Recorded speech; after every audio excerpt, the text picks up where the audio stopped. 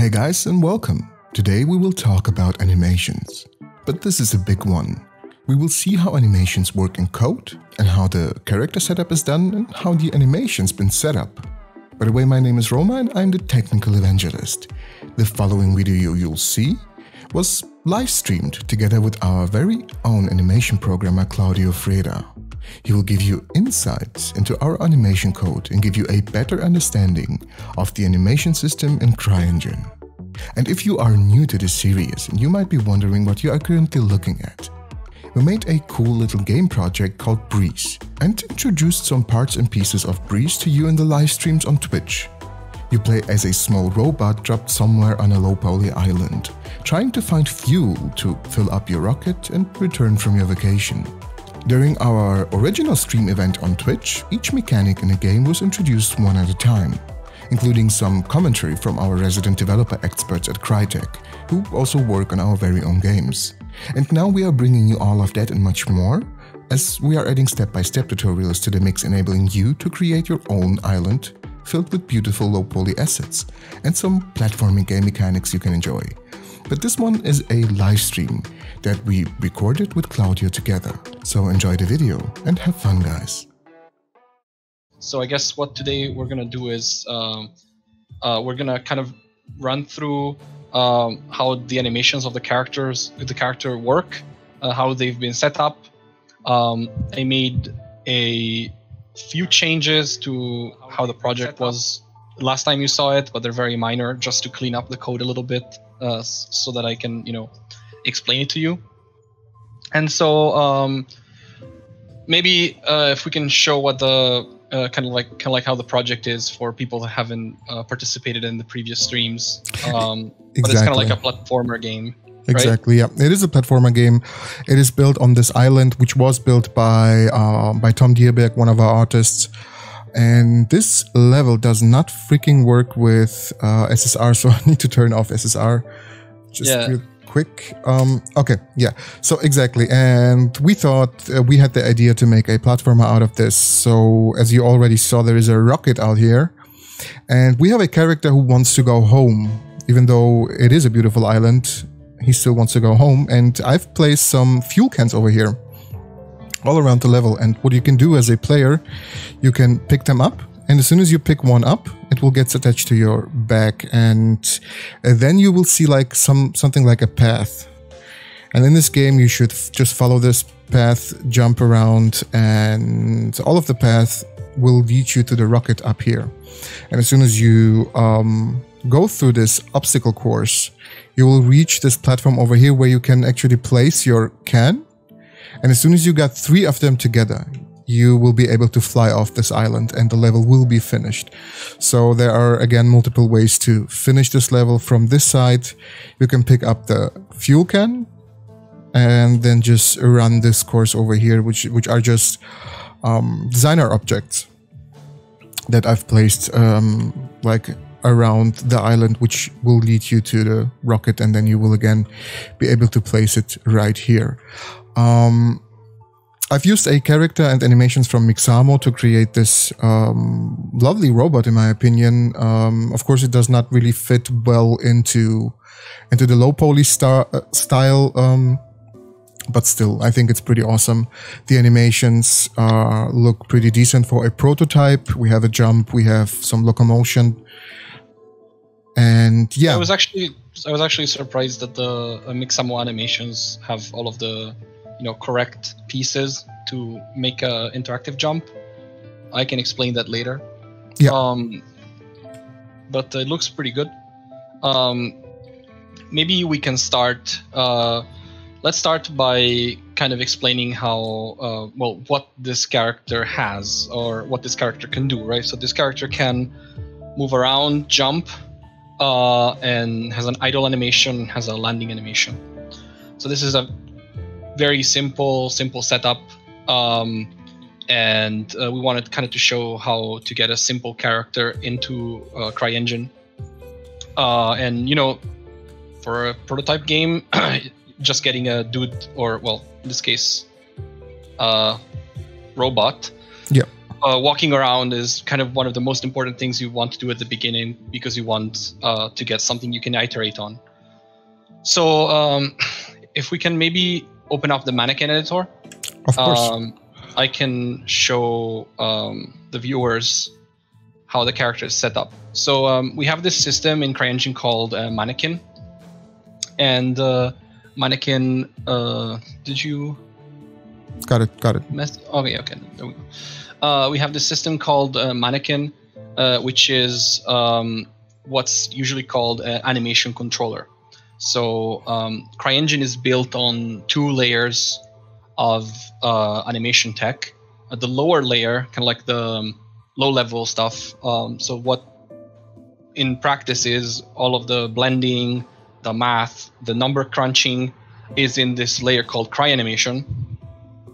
And then back when Crysis 3 was developed, they needed a little bit more, functionality for organizing and controlling animations in a logical way.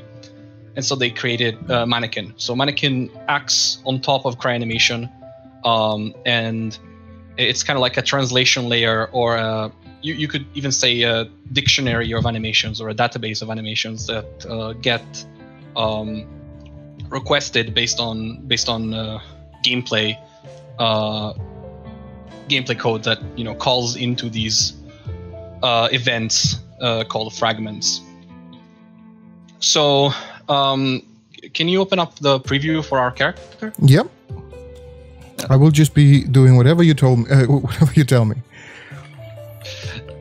So yeah, this is the preview. Okay, so this is how we set up a character. So to be able to open up a character in Mannequin, you need to have a preview file, and that's what Roman just did.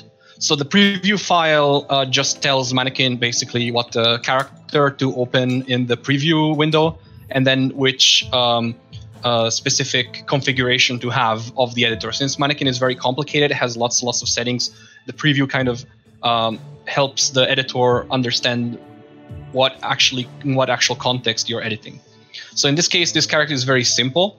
So it has a single context called third person, where you can play third-person animations. Obviously, on more complicated characters, you might have 5 or 6 or 7 or 8 or 10 different layers, which we call scopes, where you play animations for the first person, for the third person, for the shadow, for the gun, for, if you're having a kill move animation, you might want to synchronize the animation of the player and the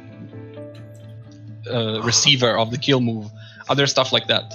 In this case, we're focusing on a very simple example, since this is a introductory tutorial. But maybe if some of you have questions about this, I can answer them later. So if you just browse through the fragments, if you maybe disable the subfolders option, so we see them more clearly. Well, how would I do that? How would I disable? There's a subfolder tick. So this one, right yeah. on top of the. I don't know if you can see it. Yeah, thank you. Yeah.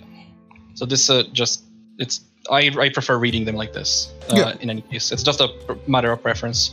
So we have idle, jump, land, and walk. So what you see on the left, what these folders are called fragment IDs, and each fragment ID is basically like a gameplay action or something that is some sort of identifier for not really one animation, but in general a concept of a gameplay action. So these identifiers get called from gameplay code, and Mannequin reads them and translates them into whatever amount of animations is necessary. So obviously for the idle, we just have a looping idle animation, and for the walk we have a blend space, and we can go into the blend spaces later. But the blend spaces, I know you already did a session on those, so I'm not going to go too much in detail on how to set them up. But maybe we can look at how the blend space parameters are controlled from code. But just that would be actually awesome. Yeah, if we could just have a quick overview on the blend spaces, because I was able to. Yeah. Would be awesome to have your perspective on it as well. just to explain for people that don't know what a Blendspace is, maybe you missed the previous session. Blendspaces are a way to, it's kind of like the traditional way at this point to do a parametric animation. So parametric animation means that your animation changes depending on a couple of parameters, which is usually the blend spaces are used for locomotion. So these parameters end up being velocity and travel angle, so speed and angle, so that you can have a character that moves seamlessly independently of, you can have like smooth locomotion all around these two parameters, independently of where you're aiming your stick, your movement stick, or your WASD keys, that the character will always follow the correct trajectory and blend in between slower animations, faster animations, forward, left, right animations, and it enables the animation system to decide and create a new animation that walks in exactly the correct trajectory. And you can get much more complicated with blend spaces, because in Cryengine we support up to 4D, and well, if you really like XML, you technically can go up to 5D, but yeah, well, good luck with that.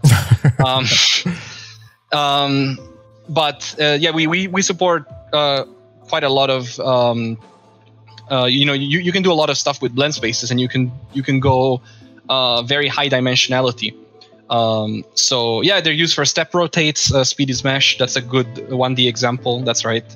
They're used for maybe vaulting in some games where you might want to, have a parametric vault height. So you record a vault for a smaller obstacle, larger obstacle, and an even larger obstacle, and then if they're similar enough, you can blend between them with a 1D blend space. We also use them in some cases for like stopping and starting animations. In that case, obviously the parameters are different. So it might be like a starting angle, so the difference between the velocity and the orientation of the character. And you can do really a lot of things, and it's kind of like the traditional way to do parametric animation.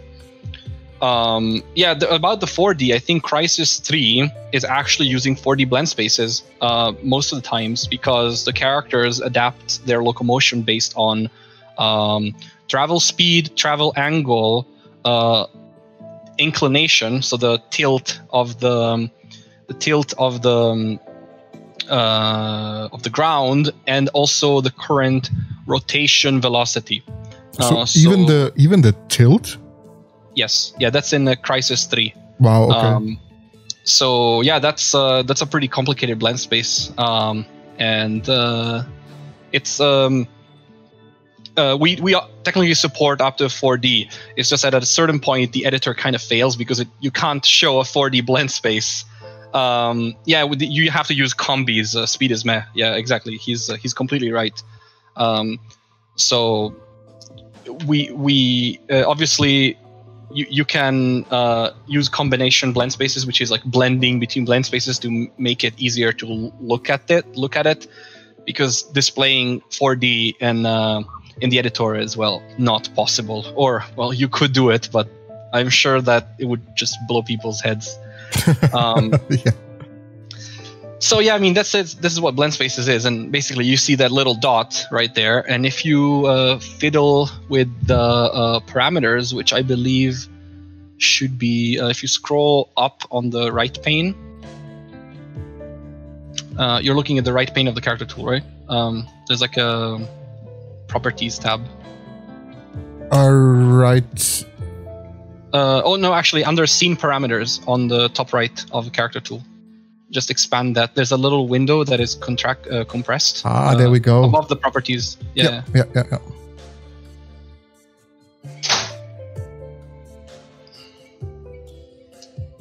And I'm looking at the Twitch stream because I can't see character tool from your screen share. Oh, but you don't see it on Discord?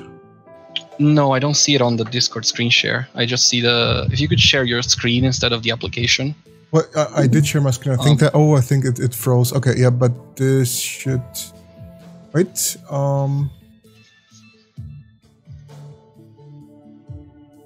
Yeah, okay, now it's fixed. You should be seeing everything that I'm seeing right now. Yes, now I do. Yeah, so if you open there's a little arrow next to locomotion.bspace in the preview, and you can fiddle with the parameters there. So if you fiddle with the parameters, you see that the little dot moves around. Yeah. And when it moves around in those squares, and each square has different weights set up for all of the example animations, right? Mm-hmm. And so this allows the system to know which animation is actually supposed to blend between. And it does also time-based blending. It synchronizes the footsteps. So that's pretty advanced stuff. It's pretty, I mean, I think the Cryengine Blendspace backend is pretty state-of-the-art. The editor is not the easiest thing to use, but as far as the backend goes, it's basically all you need when it comes to blend spacing. So if you just cut out the Blendspace preview and just fiddle with the parameters, and you can maybe show if you just close the Blendspace preview, you can just look at the normal preview. And if you fiddle with the parameters, just maybe increase, you see that the characters, starts running. If you change the angle, it starts, moving backwards. Maybe if you change the travel angle, see even, now the speed is incredibly fast. So if he starts moving backwards, the animation is going to be distorted. But that's also what this allows you to do. It even works when the animation is not right, or is not, like, even if you don't have that animation, it will try to generate something by extrapolating the others, generate something that kind of works. So if you have a lower travel speed and you walk backwards, then you should have a pleasing animation. Say travel angle, I think it's when it's 0, it's forwards, and when it's I think it's must be in radians or something. But yeah, I mean, you can play with this. There's several examples in Game SDK as well. So this is basically what we use for locomotion, and it's treated by the low-level animation system as as if it was a standard animation, right? So there's nothing really special. The only additional thing you have to do is pass the parameters to the system, which we're going to see how to do in C++. Awesome. I can't wait to do this. But this is like actually a lot of cool information that even I knew before, that I could actually preview the motion and the speed of the animation right here. Yeah. This is pretty awesome. Yeah, it becomes, if you don't have that, then it's pretty annoying to have to debug them. So that's why they made it this way. Yeah. Yeah, so maybe we can go back to the Mannequin editor, so I can show how this comes into Mannequin. Sure. And we're back. Yes. Oh, sorry. I was. Yeah. So the. Sorry, I'm switching windows, so I'm not seeing. You don't worry. Okay, great. Yeah. So if going back to the walk animation. Yeah. You see that there's for each of these fragment IDs on the left, which are the folders. So the fragment IDs are just names. There's nothing particularly crazy about that. It's just a dictionary. If you think about it like a dictionary, probably is the easiest way to think about it. So each of these can have a number of different implementations. So right now we're running with a single one to make things simple. You can have variants. So if I would add another one, for example, if I would add a new fragment entry, those two will be played randomly, right? Yep, exactly. Yeah, if they don't have anything specified, then they are going to be played randomly. Then additionally, you can tag different implementations, different fragments with gameplay tags. So for example, like crouching, or if the character is wounded or something like that. And in that case, it will not choose randomly, it will choose the best matching one. So you set the gameplay tags onto the Mannequin controller, you pass them onto the Mannequin controller. And so for example, now we had a rotation tag right there, but we're not using that. Yep. But you could have a list of tags like crouching, wounded, different gameplay state, or depending on what weapon you're holding, to have different implementations for these animations, so you don't have to like keep reprogramming. I actually don't know why it's showing 2 rotation tags. I think it's still probably, from the scopes, like third and first person, right? So this was from the template code, and I forgot to remove them basically. So we're not using them though. So the template code was using rotation tags. Yep. There was actually a really interesting question on the last stream, which I was not able to answer properly. Yeah. Is there a way to separate motion from, for example, upper and lower body in Mannequin? Well, okay. So that's a great question. So Mannequin doesn't do that. Not that it can't. It's not its job to do that, okay. Right? So that's Cryangine. So what you could and should do is when you set up your scopes, you should set up multiple layers per each type of animation that you have. So, for example, you could set up like a full body layer and a full body scope, and a top body scope and a bottom body scope, upper body, sorry, and lower body scopes, and then assign those scopes to different layers in Cryangine when you make them. And then Cryangine, when you play an animation that is only only has data for the upper body, and that layer is set to override, then it will override the upper layers. So the Cryangine works with a cascading concept of layers. You can have up to 32 layers on a character. 32 and so layers. as long as you play the upper body animation on a lower layer, which is it means when I say lower, it means higher number. So they go from 0 to 31. So what you usually will have is that you have maybe full body animation playing on layers 0 to 2 or something. It's common to allocate 2 or 3 layers per scope, just in case you need an extra layer for some effect. So you do maybe layers 0 to 3 are for full body, then layers 4 to 8 are for upper body, and layers 9 to 12 are for lower body. And yeah, it's how we do it in Hunt. So it's absolutely possible. It's just that the question itself is misplaced in the sense that Mannequin doesn't do that. Mannequin just passes the animations onto Cryangine. It's Cryangine that then processes them in the order that they're specified in the layers, and use overriding the data that is specified in the animation. So I hope that answers the question, and I hope, hoping that the person that asked this last time is still on. I think so, yes. And if not, the stream will be uploaded later on various platforms for you to watch, guys. So don't worry. Yeah. Cutline asked this question, and I think he's pretty happy. Gel Mega. So today we're focusing on what is currently in Cryengine 5.6. I just want to say that all of the concepts that we talk about today are perfectly mappable to the new animation system that we're developing.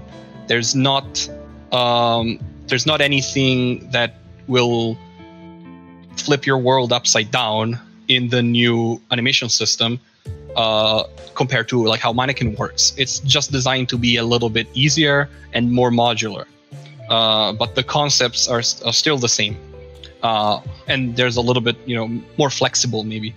But right now we're focusing on 5.6 stuff because we can show stuff that is in the engine now. Yeah, and but when the other stuff comes out, you can look at our roadmap. Definitely, and that's an update that's definitely worth looking forward to. I was just interesting about that, since I haven't heard a lot about it at work.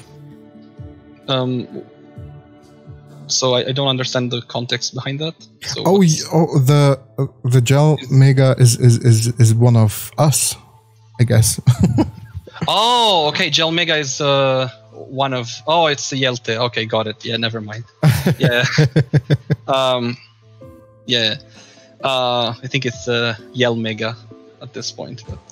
Oh, yeah. Okay. So going back to what we're talking about, so you have these implementations that are called fragments of these virtual motions or actions called fragment IDs. And so on the right pane, you see the actual implementation of a fragment, which can be any number of animations on any number of scopes on any number of layers. And they can also be queued up in this timeline so that you can synchronize them.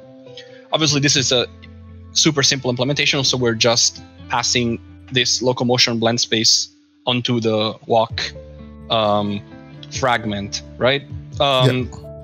So to show you something a little bit more complex, just a little bit, you can see how the jump fragment works. Oh yeah, so you can add layers there and everything. Yeah. Sorry, I'm still went back to the stream and I'm seeing your delayed screen. Wait. Oh, don't worry. There I am. So in the jump in the jump fragment, you see that we have a jump animation. So this was taken from Mixamo, and it's actually kind of interesting because Roman or Josh, I don't remember who did it, but this was a full jump animation with a landing, right? I can even show it. Yeah. We have just show the full animation, right? This is the full animation. Yeah. This is the full animation we got from Mixamo. And the thing is, so this is how you do. Maybe this is gonna be not so news for some people that are in the stream, but as I was saying, Mixamo is the animation is pretty good, but how we usually do animations in games, since the jump needs to be interactive, so we don't know the length of the jump beforehand. We can't have a full jump and fall animation, a full jump and land animation like this. Yeah. And so what you do usually, you have a takeoff, then you have a falling loop that can go on as long as needed. And then you can have, and so that's the falling loop in this case, and then you can have a landing, right? Yeah. And so these are the animations that we actually got. But since the jump from Mixamo actually included the landing as well, what Roman did is he cut it in the middle, right? So you can do this directly in Mannequin, no problem. And so he only included the first half of the jump and then just blended it to the falling idle. And then the falling idle is looping. So this fragment goes on indefinitely. Yep, it sets here on so loop. It has a looping flag set on the properties pane. And yeah, this is something you can do. So you can make up little queues or little timelines of other animations. Thing we use this for as well is to synchronize gameplay events with animations. So for example, if you look at a hunt fragment, it's going to have, well, first of all, it's going to have like 3 or 4 layers for different parts of the character and the gun and etc. And then you're going to have some layers which are for audio events or sounds, and some other layers which are for gameplay events. So you're going to have, for example, the rumble of the gamepad. You edit it directly in Mannequin, right? Yeah. Or the time stamp of the reload event is something you also edit. You can edit directly in Mannequin. These are called the procedural clips. So you need to program yourself the logic of them. They don't just come out of the box, but they're pretty simple to do. The funny thing is that I have something to admit here. Yeah. So this jumping cut and the transition into falling idle, right? Yeah. You cut it a little bit too late, right? Yeah. But also the thing is that I wasn't really aware of this feature, so I just tried it out. It was like kind of unintentionally, like, hey, I don't know if that's possible, but maybe Mannequin is powerful enough to do that, and indeed it was possible. Yeah, Mannequin has lots of stuff. It's just that the editor is kind of old, so some of it is difficult to find. Yeah, definitely. Yeah, but I think it's still a really powerful and cool tool. No, as for the backend of Mannequin it's been used to ship like games that have pretty advanced animation systems. Yeah. So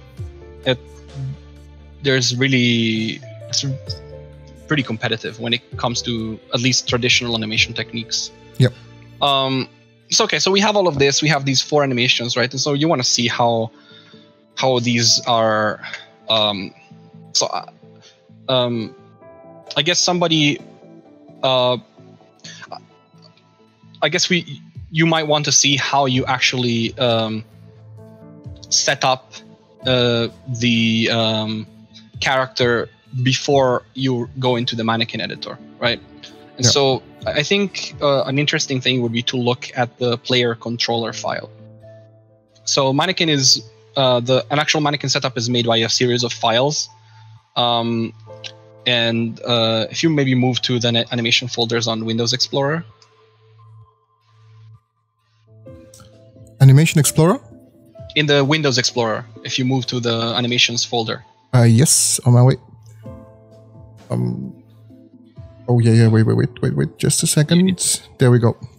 Yeah. So go in Assets, Animations, and then Mannequin. Before we continue, I would have just a short question. Yeah. So Speed is asking you, is the new system going to be backwards compatible? Yes. Or going to have... Yeah, okay. That's all I needed to know. Yes, so it works like this. Right now, we have it working like this. So you can switch... first of all, this is Mannequin is not going away. Nothing's going away. Everything works. If you have a game running with the old system and you don't want to change, works just as well as before, possibly better, because, well, we've been improving the backend still. If you want to switch and you're kind of in the middle of development, the first option is you can switch on a character-by-character basis. So we already have this in the prototype. And so you can have like a character who's running on the old system and a character who's running on the new system. And they can inhabit the same game world without any problems. Then the second way that you can have backwards compatibility is and this is on our roadmap. It's not something we have in the prototype yet, but it's something we plan on putting in. It's a hybrid mode where you can use the animation graph to merge the results of the two systems. So you can augment your legacy stuff with the new animation system if you want to add some stuff that is not possible with Mannequin while still running some of the stuff that you've done with Mannequin. And then the third way, which is, let's say, a stretch goal, is to have a converter from a Mannequin setup to a new animation system setup. Now, this, even if it happens, that's not going to be a perfect exact fit. So you're going to lose, even if we end up offering this, there will be some data loss because it's just the way of it. They're based on the same concepts, but they don't exactly map one-to-one to each other. But we possibly want to have a feature like this. It's still up in the air whether we'll do it or not, or depending on how well we can make it work, if it's worth it to include. So these are kind of like the three paths that we're thinking of for backwards compatibility, and I hope that answers the question. Yep, that was an awesome answer. So back to the folder again. Yes, I am in an animations folder right now. Yeah, so I see there's still a skeleton list, which is not necessary anymore, but that's exactly funny. Yeah, that should be really outdated, right? I think we forgot to remove it from the templates because it doesn't really break anything to have it here, have it there. But yeah, if you go into the Mannequin folder, you will be able. Oh, sorry, I'm still looking at the Twitch stream. So yeah, so there's we have three folders. Fragment sequences is just for preview purposes. It's for debugging purposes. We can not take a look at that. In the preview folder, we have the preview file, and this can be edited in the editor. But just to show you what's inside, it's a really simple file. Just saying, load this particular animation controller with this animation database with this character model. It's really simple. That's what it does. It just tells the editor, to load all of those 3-4 things together so that you don't have to specify it every time. And then if you go back into the ADB folder, that's where the actual content is. So obviously Mannequin doesn't contain any animations by itself. It's just an organizational tool. But in these files, we have a controller definitions file, which is kind of like the head file of the controller. And well, yeah, just if you go back to the folder and we have fragment IDs and tags files, which are definitions for what fragment IDs we have available and what tags we have available. And then we have a ADB, an animation database, which is all of the implementations of the fragment IDs for a specific character. And so if we look at the controller definitions now, the file that you opened before. So in here, you see that we have the 4 scopes that we saw in the editor, and we also have persistent and auto reinstall set for the idle. I'm going to explain later what that is. And you see we also specify a context and tie that context to a layer 0 on a character, 0 to 2 basically. So it's layer 0 and num layers 3. So this is where you set your layer associations for a scope to character layer, to the lower level animation system. So if I had more scopes, I could set the other scope to like layer 4, num layers 3, and so I'd have layer 4, 5, and 6. If you set different contexts, then that's an actual different character. So you can have, that's why there's a definition for a scope context and then for the scope defs. Because each scope context is a character and each scope def is an actual mannequin layer. And so you could have multiple scopes on the same character. Like when we were talking about doing full body or upper body, lower body. This is where you would set that up. And yes, this file needs to be edited by hand. So this is the only file that needs to be edited by hand, but you need to edit it by hand if you want to change it. And then going back to the folder,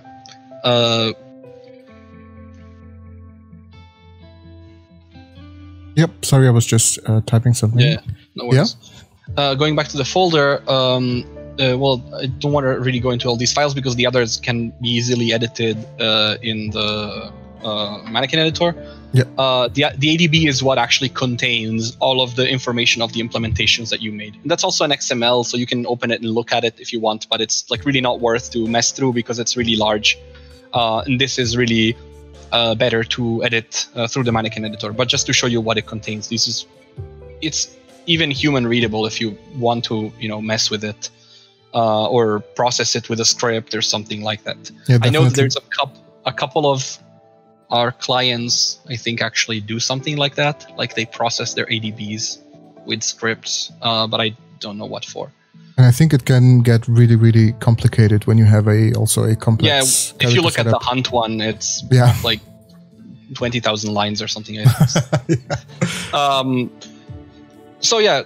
is kind of like what files a Mannequin produces, right? So the reason that they're all separate is that Mannequin is kind of like built to allow you to control any number of characters with a single controller. And then so this head controller, this controller definitions that you make, you can set it so that it's connected to like multiple characters, and you would have a different ADB for each character implementation that you have while maintaining the same high-level gameplay logic that calls the same fragment IDs and the same tags.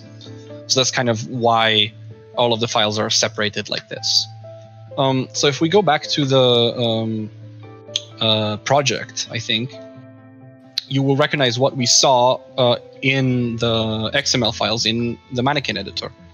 And so, again, we have these 4 fragments. We have a scope on the right. You can see it as a track on the timeline editor.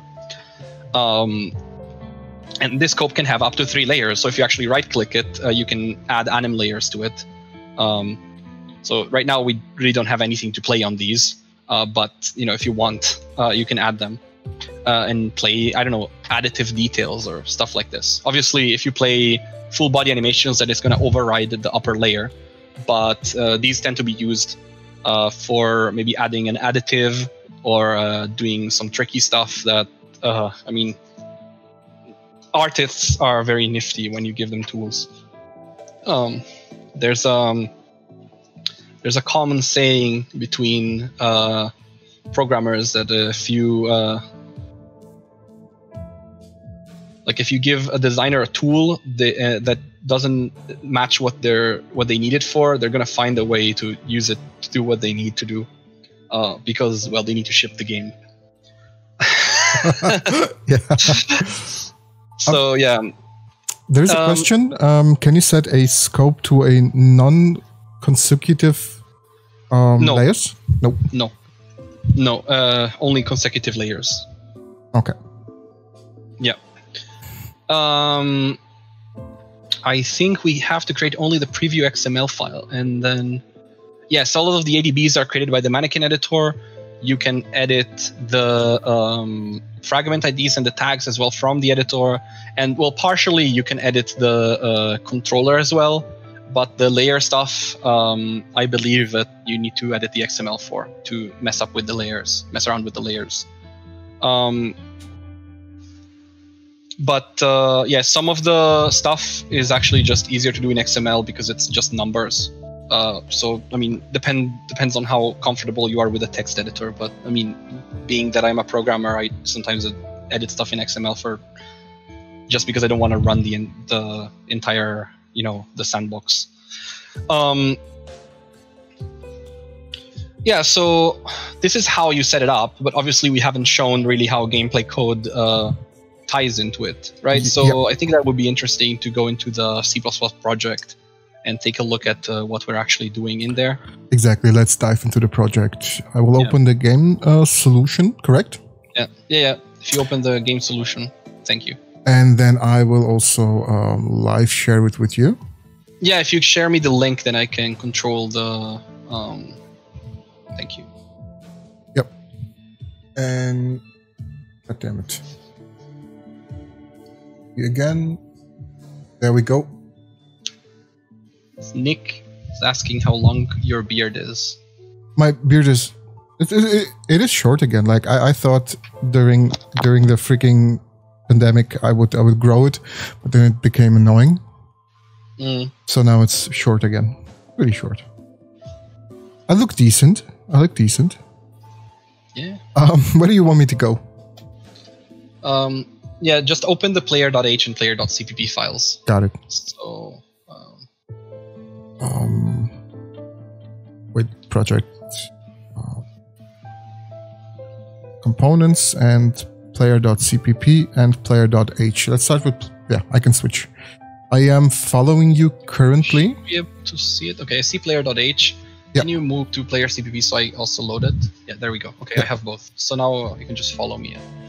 All right, so yeah, is it moving on your screen? Yep. If I select, is it selecting? Yep. Okay, great. All right, so this is the player component. If you had some programming sessions, you probably already saw it. So Cryengine, just to make it short, works with your run-of-the-mill component system with the component classes that get assigned to an entity, kind of like, well, any other game engine that you've used, most likely. So I kind of fixed the template a little bit because it was using some, I guess, outdated code. So if you compare this to what the template, the third-person template is, this is a little bit better. So what we have is a component that kind of does everything that the player character does. So this is not exactly, proper. Usually we tend to separate things so that they're easier to work with for different teams, but this is for example's sakes. It's everything is all together. So you normally would have a component that just works through the animation stuff, right? Yep. So if you look at the, I think it's in the in the constructor here. No, I think it's in the initialize function. Yeah, there we go. In the initialize function of this component, you can actually see the other components that this component depends on being created or, well, referenced. And so there's a character controller, and this is for just the player gameplay stuff, so we don't really care about that. Well, we care about that, but later. And this is actually the animation component. So this is a component called Advanced Animation Component. It's just a little wrapper for a character.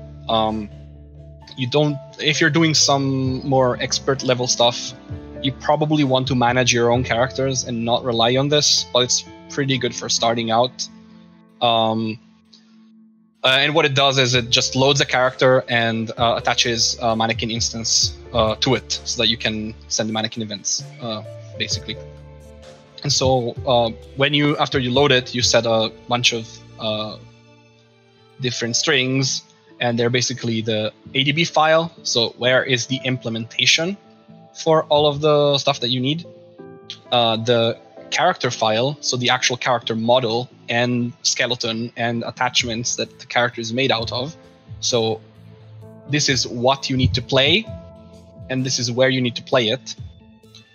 And this last one is the actual controller definition, so the interface to the animations. So all of your fragment IDs and how the outside, it's the definitions that the outside system uses to communicate with Mannequin. And then the last one is which scope context should this character be tied to, which, well, we only have one, but we still need to specify it, which is third-person character. I commented this out. So the animation component provides a default fragment functionality, but I'm doing things a little bit more explicitly here, and so I commented it out, and I'm doing it manually, and I'll show you why just in a second. And this is just for determining whether we are consuming animation-driven motion or not. So the characters can have the root joint animated, and more often than not, you don't want that motion to actually be applied to the skeleton, because the character skeleton will be offset from the capsule, the collision capsule that actually drives the movement of the character. So you actually want to consume that movement, basically delete it, save it somewhere else, and then maybe read it for some gameplay effect if you need it. Most of the time, you just want to remove it if there is any. And in some cases, you want to actually process it to get actual character movement out of it, or some other stuff. Here, we are just getting fragment IDs. This is just because Mannequin uses strings to determine fragment names, but at runtime, we use numbers for speed. And so this is just for converting the string into a number. This is nothing fantascientific, it's not rocket science. And so you basically end up with this initialized character that has been loaded, the Mannequin controller has been initiated, everything has been bound, and then you have these fragment IDs that you can play with. What I added to the template are these pointers, IAction pointers, to actually hold our actions that we are playing.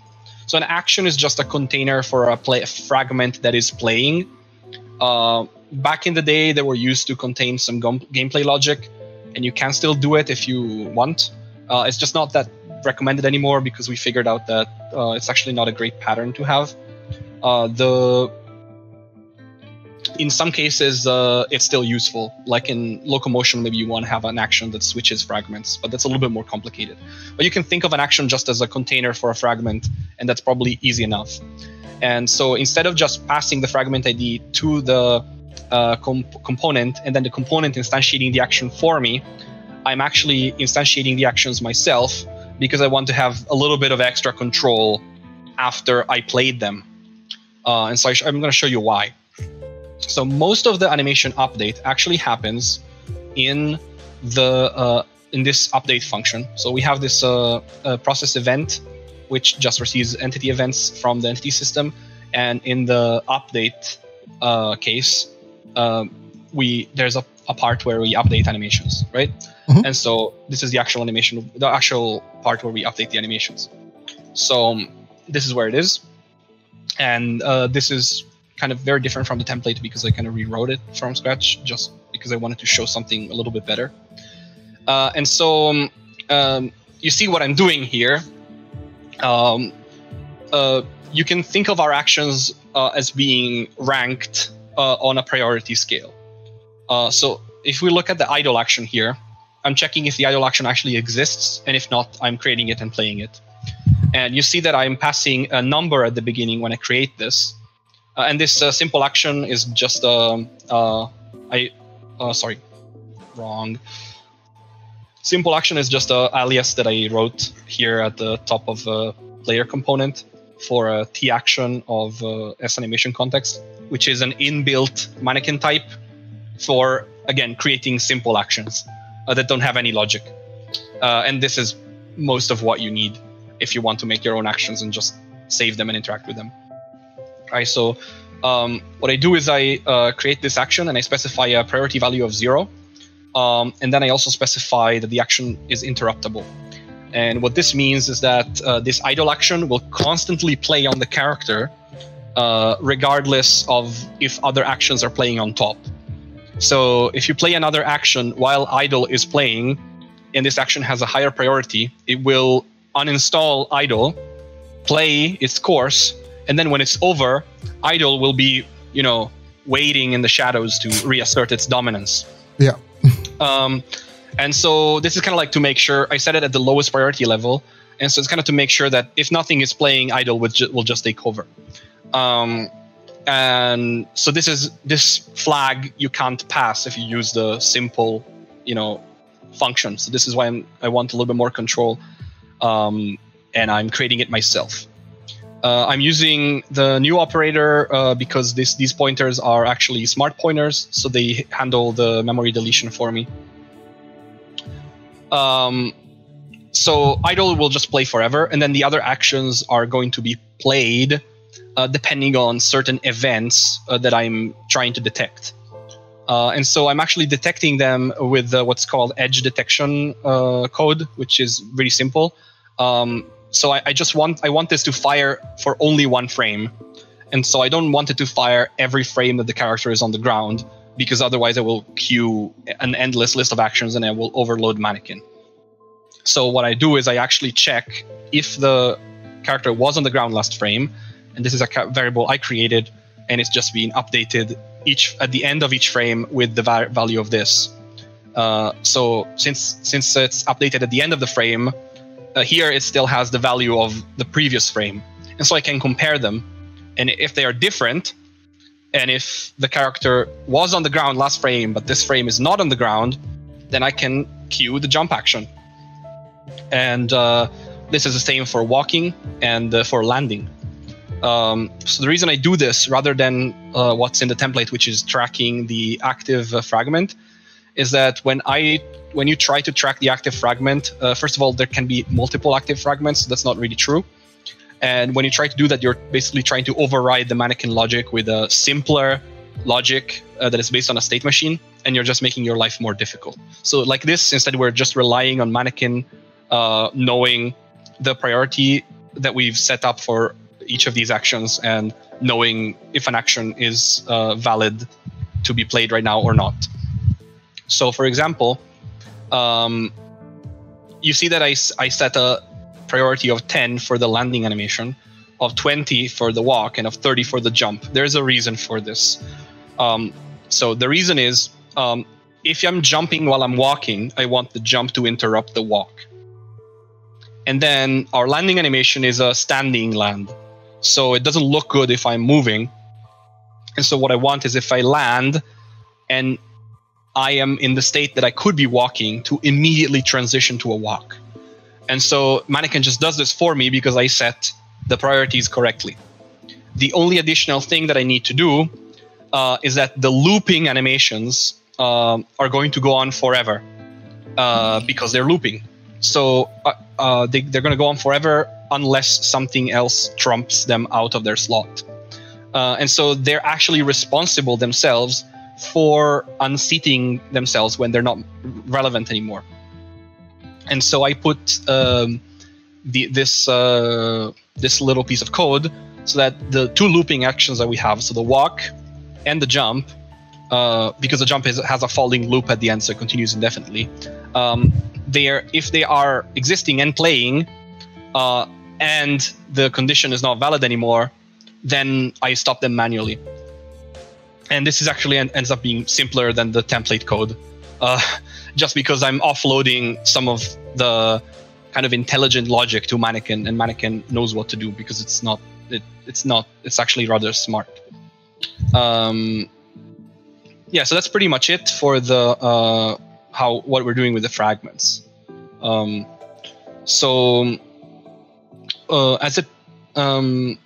interesting thing that came up kind of an hour before we did this is that the character is actually not jumping when it bounces on a bouncy platform. So since it's already in the jumping action is not resetting. So I actually, let's see if I can, I actually had this changed on another window. There are some questions. Yeah, let's answer the questions first. Before the question, Dila W. Fert, I think, says Claudio explained really well, and I couldn't agree more. Thank you. Willie or Wiley is asking, so changing priority of action at runtime, is it normal practice? Well, that's not at runtime. It's when I'm creating the action. So, well, you would have those stored somewhere. Obviously, I'm just writing them as magic numbers for the sake of simplicity. And also, normally, you would not instantiate the action every time you queue it. You would just leave it there and then re-queue it. Again, I didn't do this for the sake of simplicity of the code. Yelmega says that I use 10, 20, and 30 just because if I need to insert something in the middle, it's easier. But you can also use 1, 2, and 3. That's just my personal.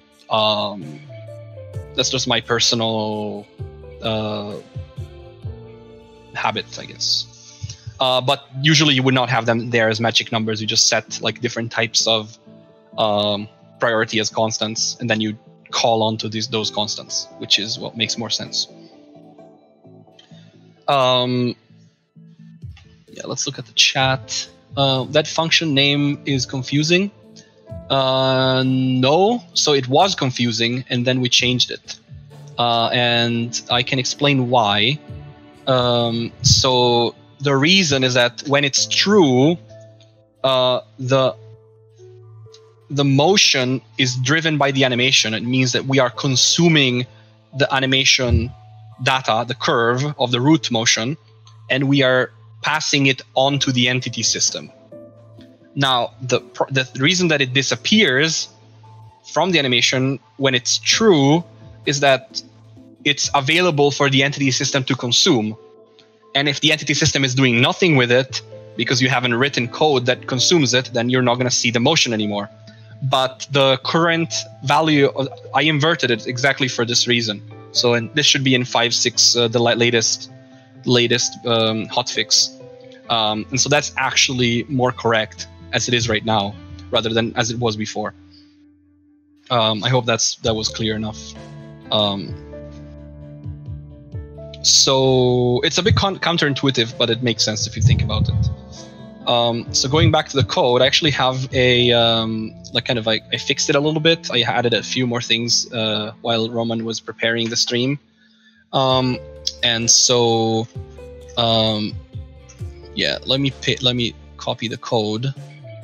So what I added is a check to see if the character is falling downwards. And we can see how to do that. So, and we do edge detection on that as well. So I added is it still moving the view? Yep, it does. Yeah. Okay, so I added a variable here, called it was falling downwards. And then I added to my constructor and set it up as false to start with. And then I added at the end of frame here, so that each frame it's updated by it looks at the velocity of the character, and if it's the vertical velocity is negative, it sets that to true. And it's a very simple pattern. It's nothing amazing. Again, we're doing very simple code here just to get something working quickly. And so we now have this variable which is updated on basically the sign of the character velocity in the vertical axis every frame. And so we can actually detect when the sign of the velocity on the vertical axis changes. And so I can add this piece of code, and sorry for copy pasting it, but I mean I have a pretty bad keyboard right now anyways, so it's probably faster if I just take it from my project. And so I added this to the looping check. Here. So need to make a if here.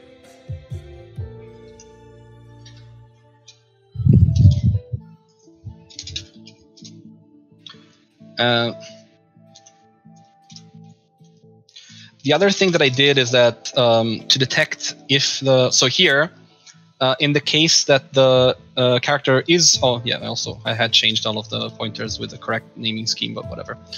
If the character is actually is falling downwards, but this frame it's falling upwards, or well, rising, I guess. Yeah, in video games you can fall upwards. Yep. I know it doesn't make any sense, but so if this frame I started falling upwards, it means that I probably bounced on a platform or something, and we probably want to re-execute the jump fragment. So I just remade a new jump action. Now there's a more sensible way where you can actually re-queue the action. I just wanted to keep the code simplicity to a minimum so that I don't have to explain it. I know I'm like creating garbage memory right now. The garbage is being deleted because this is a smart pointer, but there's an excessive amount of allocations. My C++ pals will know what I'm talking about. I do. But it works, so who cares? I also changed the detection code for the action being played, because I noticed that the isPlaying fragment is a little bit delayed, so there's actually another function that we can use, and it's a get status. And as long as the status is smaller than exiting, then this sorry, I have an Italian keyboard and all of the symbols are in all of the wrong places. Gel Mega, you are hurting me, Claudio. Sorry? The Gel Mega writes, says, you are hurting me, Claudio. Why am I hurting him? Oh yeah, Yelta. Yeah. Sorry, well, just deal with it, I guess.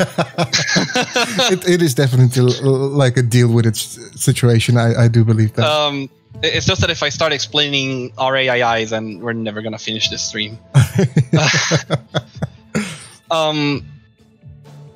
So yeah, I changed this this check because this works all the time, and the other one there's a little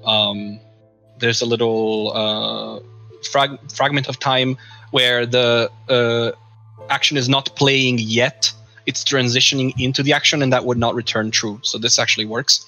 Then the other bug that I found was that if you start with the player in the air, it will just start with the idle and it will not start jumping. And so I just covered the edge case with additional code, so that's just super easy. So I just added a little check in the idle action code if the character is on the ground, and I just need to change this. And so I think I can't compile it myself, because I'm working remotely from your computer. But if you change this, then it should already show that the bounce now should correctly play a new jump animation when you bounce. Could you compile the project? Yes, of course. All right. Build solution. Oh, I have the engine still open. Oh yes. Oh yeah. Well, it doesn't matter. I think this will. Yeah, probably it will not allow you to save the DLL. Yeah. It does. It does a lot of things now, which is again understandable. Yeah. Yeah, I don't need to save. We didn't make any changes to the level, did we? Yeah. Okay. It's closed now. Let's build it again. Yeah, and if I didn't make any mistake. Yep. Yeah. Okay. Great. So if you run it again, we actually fixed it so that the action re-triggers itself when the character velocity changes, goes up and down, and somebody somebody is tagging me on Discord because obviously. Oh, it was just Nick. Great. Wait, where's? Oh, there it is. Oh, did I swear again? Sorry. No, it's fine. I don't even notice. Okay. We cannot walk now. I'm very potty mounted. I'll try to be careful about it. We are not able to walk now. Yeah, and I broke it. obviously. That's fine. That's fine. Because I obviously broke it. Standard procedure, guys. Standard procedure. So let's see what I broke. I will close the engine again. No. Just do mn so we can show them how Mannequin is debugged. Oh, wait. Then I will restart it.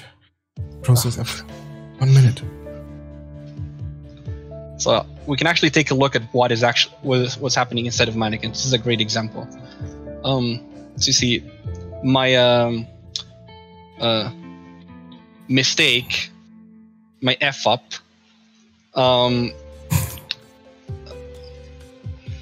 My F up actually turns out to be advantageous because now we can show the Mannequin debugging feature. So if you type into the console mn_debug space while the game is running, though. Debug, yep, space. The game needs to be running. Oh, okay. Yeah, it doesn't work without the game running.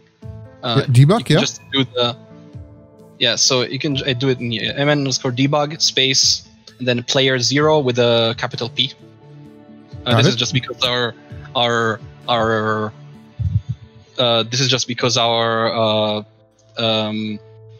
character, our entity is called player 0. It's not a special name or anything. It's just what the template calls the main player. And so if you look at it, now we can see what's happening. So this is stuck in a landing animation. Yeah, exactly.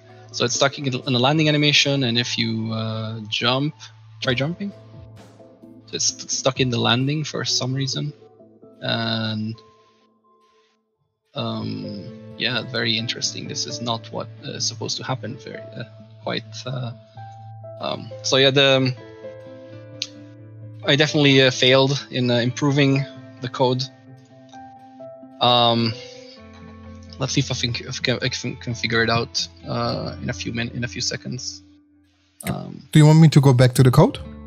Yeah. I mean, I'll be browsing it anyways. So. Okay, I am closing the editor. Yep. And switching back to code, and I'm following you again, I guess. Yeah. Oh yes, yes. I kind of destroyed the walking stop condition here when I copy pasted. This is your usual copy paste error. So, yeah, obviously here I'm checking if the walk action is existing, if it's playing, and if the character is not walking. And I forgot to include this. So now it's just stopping the walk action. So yeah, this is not what's supposed to happen. Okay, so I think that's the fix. That should be the fix. Should I build it again? Yeah, just build it again. Yeah. And yeah, this never happened before. Trust me. Pray to the compiler. Oh, holy MSVC, give us a bug-free program. I have my little Bjarne Strustrup shrine over here, and every time I press compile, I do a little prayer, just in case. Yep, it looks how it's supposed to be. Oh yeah, great. Yeah, so you see, I'm not that stupid. And so go try on the bouncy platforms. Yep, on my way. Now it should. Well, first of all, if you notice when you started the game, the animation was correct even in the air. Yeah. And now if you. Oh yeah, perfect. Yeah, and now if you go on the bouncy platform, he even jumps automatically. It jumps automatically now when you go on the bouncy platform. That's the change that I did, right? So that's because we're checking the vertical velocity. Yelte is asking if I have my rubber ducky. I don't have a rubber ducky. I have 3 plushies. One is of a stormtrooper. The other one is of a penguin. And the other one is of Ziltoid, which is a character from a metal concept album from 2009. An alien that wants to invade Earth to raid us of our coffee. And this is what I talk to, who I talk to when I'm in doubt of what to program. Yes, Devin Townsend. Great. It's your counsel. Yeah, it's like I call it my great counsel. And each one of them is hung on each of my 3 screens at work. So yeah, it's pretty weird, but honestly, there's weirder desks than mine. So the Watership Council. Yeah, if anybody listens to metal, I highly recommend Devin Townsend, by the way. Great artist. Latest album just came out. Yeah, so that's basically it. We improved the animations that we had, and I don't know what's happening with those multiple landings, but yeah, I think there's a problem with rotation. As soon as I think those colliders are a bit iffy because they're not straight, they're not level, and so it might be re-triggering the jump for like a frame, and then it re-lands. Could be, definitely. But it seems to be fine when I rotate. And we could add like a check that he needs to be in the air for like more than 4 frames or something like that, or like more than like a safe value or something like that to prevent that, I guess. Yep. But I haven't done it. There's lots to improve, awesome. Actually. So a landing animation, usually in a game, you don't want to run it the exact moment that you hit the ground. You actually want to run it a few frames earlier. It's just that the prediction code can tend to be, it's very dark magic kind of stuff. So you need to basically guess that the character is going to land by doing some collider checks and then play the animation in advance. And you can totally do that. I don't know if I have the time to do the check for 4 frames. Game Dev made easy, by the way. Great channel. Nice to see you here. Sure, we could do that if we have the time. Yeah, so why not twist? Exactly. So to one of the simplest way to do the prediction is that you would do a raycast down and then calculate the remaining falling time. And then when the remaining falling time is below a certain threshold, then you run the landing animation in advance. The proper way to do it is to do a sweep test over the actual falling trajectory. So actually sweep the character over a parabol, and that's the proper way to do it. Usually with a raycast, you get it to a point that it doesn't really matter, but it depends on how complicated the character geometry is in your level.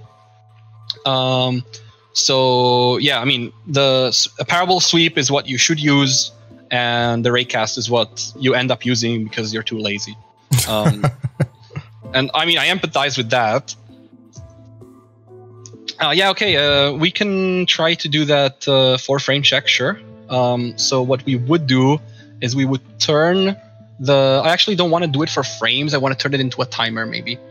Because frames are frame dependent, so that's not really... it will change the behavior depending on how fast the game is running. So what we do is if you turn back to the editor... Yeah. We can actually turn this was on ground last frame to a float, maybe. And we can call it time since ground left or something. Wait, he's still... Oh yeah, you're not looking at the... I'll go back. He's still, for some reason, he does this. He is not playing any animation like idle. Where? Sorry? I stopped following your... let's debug this. So it's got into some edge case. Yeah. Yeah, go into mn_debug. And it keeps doing it, right? Yeah. Okay, so he's stuck in a falling idle again. Yeah. So this is weird because I set it to completely reset when you stop pressing play, or maybe I didn't. Maybe I forgot to do that. Let me check. So I can reproduce it if I just do nothing while spawning into the game. But if I will move during that, oh, okay. No. So I have this reset animations function that when you leave game mode, it should reset everything and stop. Should we go back to code? Yeah. Let's go back to code. Okay. I'll just add a stop call for the reset animations. That should probably fix it. Okay. Are you looking at code? Yep.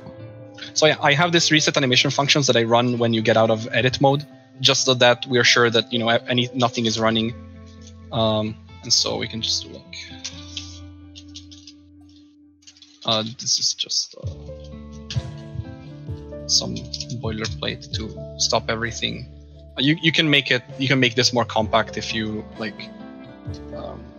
What's wrong with this? Oh, yeah, stupid mistakes. You can definitely make this 100 times more compact if you like make a function for a function and then call it for each of them. But I'm too lazy right now, so I'm just gonna copy paste. And what we're doing is we're stopping everything when the when the character exits game mode, so we're sure that everything is reset. There's no hanging state, anything like that. And then at the end, we just reset the character here. So if you then go and see how the animation controller does in this reset character, it releases the action controller, releases the character, reloads everything. So that just that we're sure that there's no outstanding state that influences your influences the player too much.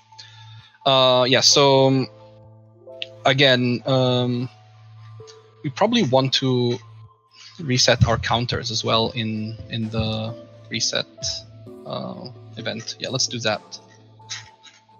Just to be sure, you know, it's not like this is something that wouldn't happen in game, right? But it could happen. It could happen in the editor, and we just want to make sure that these are all reset so they behave as we expect.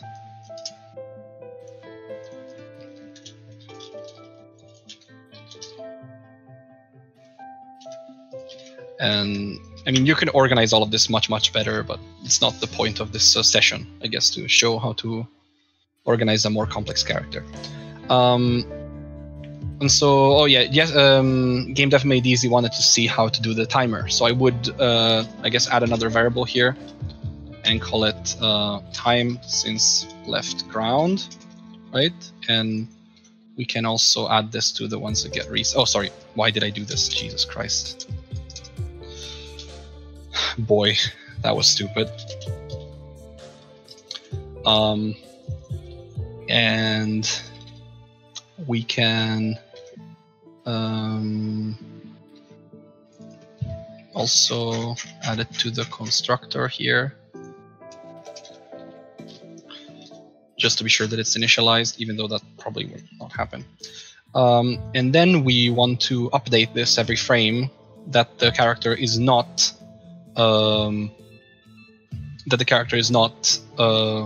on the ground. We want to increase it, and while the character is on the ground, we just set it to 0, right? And so we add it to the update here, and we just do like if character is on ground,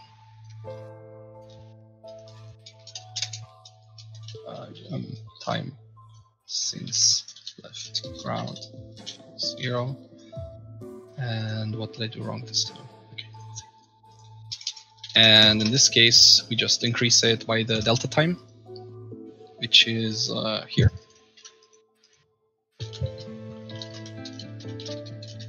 And you can scold me as I'm going to use some magic numbers, but who the hell cares at this point? So a very common number in animation is 0.2. It's used almost as like a religion. Whenever you need to transition between something and something else, just use 0.2. And so we're going to use 0.2. Don't ask me why. It's how I feel right now. I understand that. I'm going to be very offended if you question the number that I chose. I would never question your number that you choose, especially not if your council agrees with those numbers. Exactly. The council has informed me that they want me to use 0.2. Yeah. And so what we want to do is when I force the landing action here, I actually want to add a check here that the time. He feels 0.2. Sorry, Italian keyboard. This is insane. I have all of my symbols are not where they should be. So we time since. I guess. Well, the variables are updated at the end of frame. So even if we are on the ground now, this is still going to be, a high number. So time since left ground. Let's do. Oh, sorry. Come on. Where are you? Okay. 0.2. This should make it a little bit better. And if you have a you know, it could be higher, could be a second even if you want it. And so this should do it if you build it. I probably effed up something else, but knowing myself, I mean, it's a, who knows this magic now? Is that from the why not twist? Is that from the fast square root or something? I think that might be where that's from. Yeah, that's from fast inverse square root. I know my dark magic when I see it. Yeah.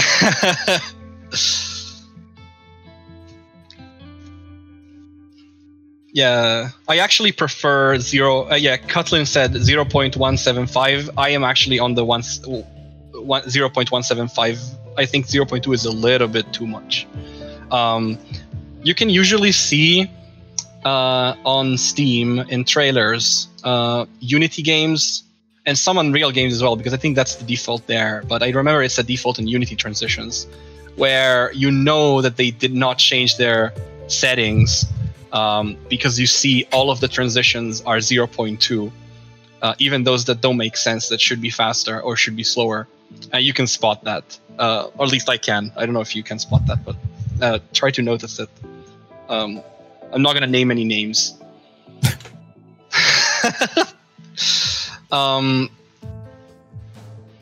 Frames are frame dependent. Oh man, yeah, I tend to say pretty stupid stuff. Yeah. Anyways, let's try to see if that worked. Let me build it.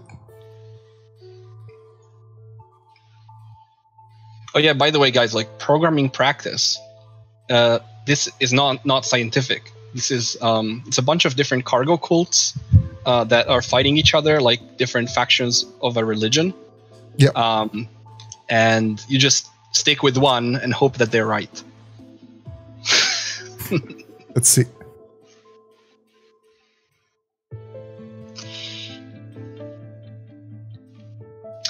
Yeah, and I think that little problem with it happened a lot when you were on the beach on like diagonal surfaces. Yeah. I don't think we're gonna see it anymore. Live advice from Claudio +++.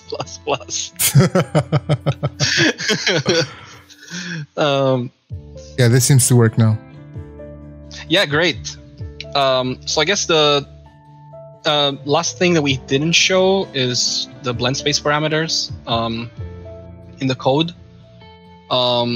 Those are really, really fast. And then if people want to ask some more questions, I can still be here and answer them.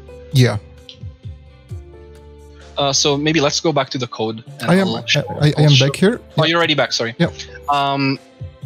So I think it's still in update animate. No, it's in somewhere else. Let me check. Motion. Oh yeah, no. You know these, because we're using locomotion, right? Yeah. So these parameters are actually automatically passed by the advanced animation component, if I recall correctly. So let's check if that's true. We can go to the implementation of that. And if I recall correctly, this is setting some.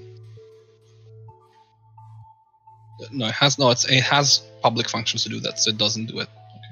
So we're doing it somewhere. Set motion parameter. So where did we do that? Set motion. Okay. Then it's in here. It's the default ones. Process event. Let's look at the update. So obviously I don't remember the entire code base by heart. So I hope you can excuse me, princess. Not yet, but you will. Yeah, and this is compiled out. All right, so it's in the Cryengine code base, but it's not in this header, so I can't show you the code. But I can show you how you can set your own motion parameters. So the point is that we're using travel speed and travel angle, and those are very easy to get automatically from a character controller. And I think that the animation component does it automatically because we don't have code that does it here, so I'm assuming that it does. Game dev made easy asks, I'm almost half tempted to ask when 5.7 will be released, but I know Nick will yell at me again for that. I do believe so. He will yell at me as well. Yeah. So. He will yell at all of us. Well, I can answer that when it's done. Oh, I knew that this answer. That's easy. Again, intriguing. Yeah. I'm just double checking before I say anything stupid. Intrigues me it's as well. automatically done. But if you wanted to do it, because we're using the travel speed and travel angle parameters, so those are kind of default for any moving object or entity. And so Advanced Animation Component, I believe it has a little piece of code calculates those automatically. But the parameters, you can use up to 7 default parameters and up to another 8 custom ones. And so what you would do is that Advanced Animation Component has this set motion parameter function, and they're all floats. And so in any of your updates, if you want to change the parameters, or if you want to override the parameters that Advanced Animation Component sets for you, we could do this in the animation update, for example, that we had here. And we could do something like this. P animation component. My keyboard sucks, so I'm pressing shift when I shouldn't. I do set motion parameter. And first parameter is an enum. So it's e motion. What the hell? What was it again? E motion param ID. And the second one, well, it's just one of these enum members. So it's either one of the default ones here. So stop, lag, travel angle, travel distance, travel slope, turn angle, blah, blah. I mean, these really don't have any specific meaning. It's just that when the system was created, these were the ones that were used for Crisis. And so they have a special number. And then you can have these custom blend weights from 0 to 7. So let's say I have a custom blend weight is like the vault height of my vaulting animation. And I can set it here. And I don't need this because it's a non-class enum. And then I can set this vault height here. So let's say it's like 1.5 meter tall. And so you can, it's just extremely simple. And as soon as you pass this, animation component is going to pass that onto the character instance, and that's going to pass it onto the Blendspaces. And so that's how you get the parameters onto your character. Okay, I think that's the last thing that I wanted to talk about. So,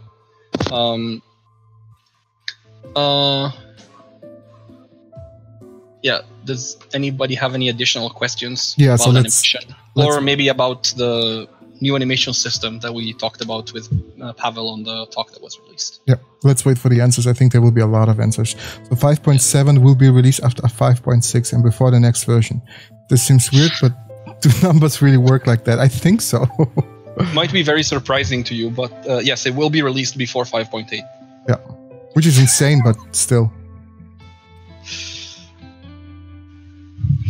Would we be able to get some more advanced animation examples released? In particular, aim poses, slaves, 3040 blend spaces, chaining actions, pose modifiers, and ragdoll blending.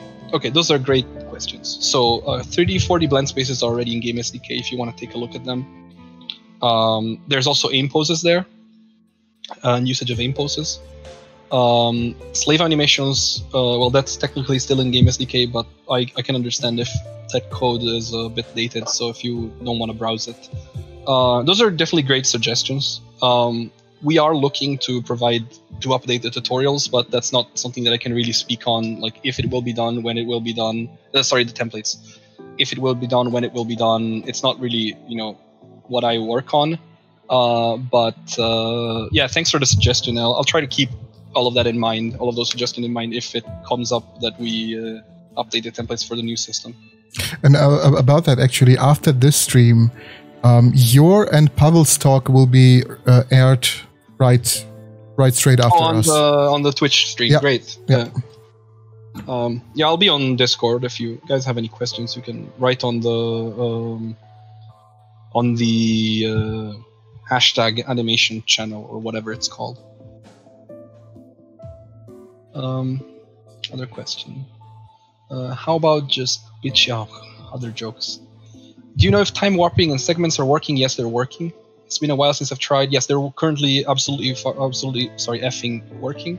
I maintained them a little while ago. There's no problem. They work perfectly. About examples, I think the game SDK Blendspaces are all based on, they all have time warping enabled, and they have segments for the footsteps. So yeah, they work. I'm pretty sure they do. It's not the simplest thing to set up, but it should be working. Let's see. I thought numbers went 5, 7, 8, 7, 9. Well, you should ask Microsoft how to count. Yes, and also when you get to 9, the next version needs to be a new major number, right? Yeah. Because there's no point 10. I mean, what's the point then even, you know, for Apple? I don't know about Apple. Yeah, so it's in the roadmap. So answering speed is meh. It's in the roadmap. There's definitely going to be parts of it released, but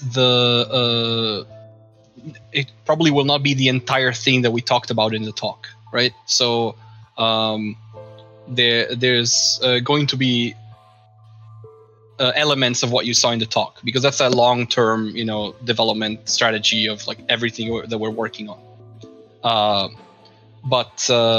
Yeah, there's stuff that we're working on, and it's pretty cool, and you're gonna like it, hopefully. Not, I'm gonna be angry. Yeah, if not, I will call the police. That's a great idea. Just call the police.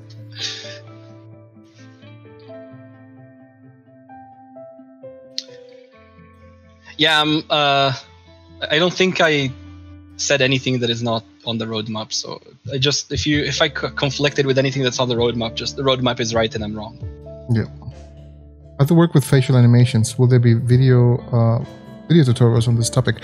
I think I covered a little bit of it in my previous tutorials with iClone.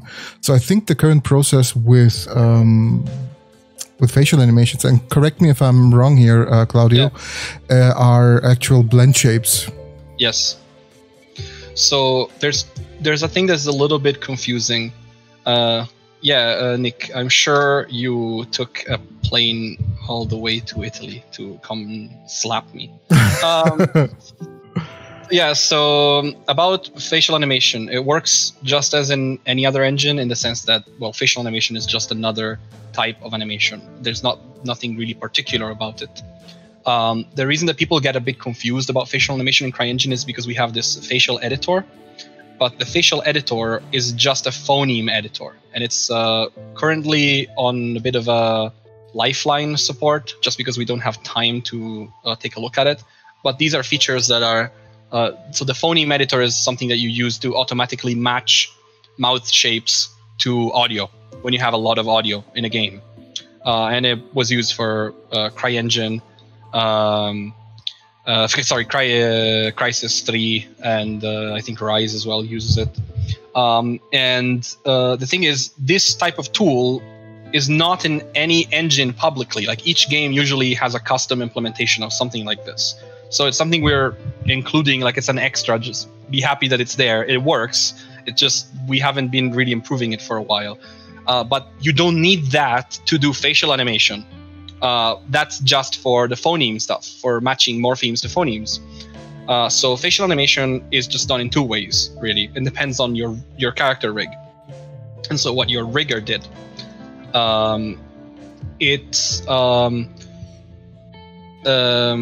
there is you can do it with bones, and in that case, it works exactly the same as the rest of the character. A problem with bones is a little bit expensive. And the other way is using blend shapes, also called morph targets, which is you have a set of meshes that all have the exact same vertex count, and the vertices are displaced. These meshes are tied. You can blend in between these, again, targets, and morph the mesh. And this is usually used in the face. And so in Cryengine, you can set up your rig so that there's a phantom bone at the root, which controls the weight for the blend shape, the morph target. And then it works just like any other bone. So it's pretty easy, and we have tutorials about it, I think, and we have documentation on the docs. Shouldn't be too hard, and I remember we tested it last year, and it was still working pretty fine, and there shouldn't be any problem with it. Yeah, so all I need for facial animation in cutscenes is blend shapes. It depends whether you want to use blend shapes or bones. So, for example, Rise has both, actually, rigs. And it uses the bone rig when the characters are close, and the blend shape rig when they're far away. And then when they're far, far away, it just disables them entirely. So it depends on what you want to do. And honestly, the most complicated part about facial animations is not the engine. It's the rigging. I hope you have a good rigger. It's so hard that there are riggers that are specifically specialized in just doing facial animations. Yeah. So, yeah. It's freaking hard to do this. It's more like of an art problem or a technical art problem than, like, on our side, it's pretty easy. Have you guys done more with getting Mixamo models and animations to work better in CE? What do you mean by that? Because we are currently using the Mixamo model and Mixamo animations.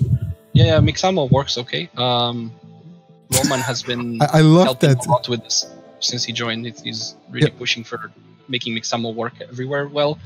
So I'm not like directly responsible for the importing process and the FBX pipeline and all that, but FBX, it's not as smooth as the other pipelines simply because we don't use it internally, but we do test it, and I think all features work. They might be a tiny bit more difficult to set up, and if you have any problems with it, feel free to let me know, and I'll try to.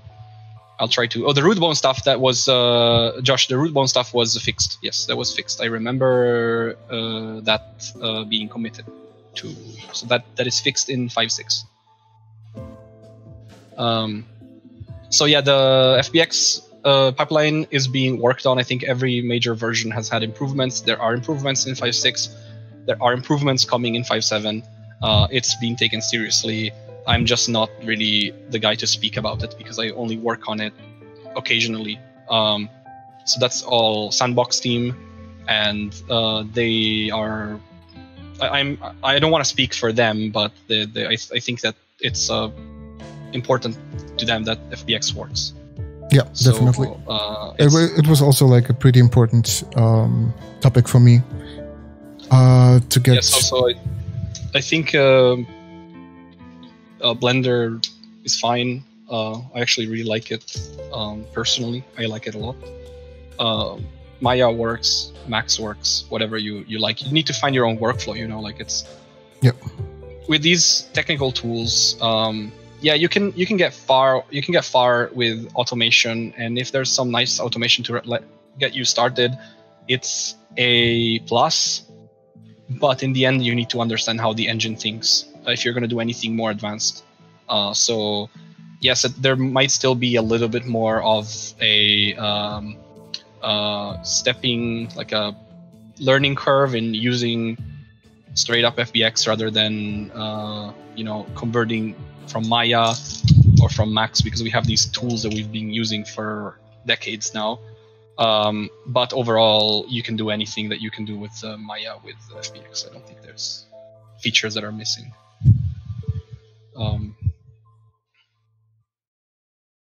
So guys, I really hope you enjoyed that video. If you did, please leave us a thumbs up and share it with your friends. And if you still have questions left, please join our Discord channel, where you will find some awesome community members that will help you if you have any questions. And also a huge thanks to Claudio for helping us with this live stream and giving some insight into the animation system of Cryengine. So thank you for watching, and as always, you will find all the links you need to our social media channels and of course to the official Discord channel in the video description down below.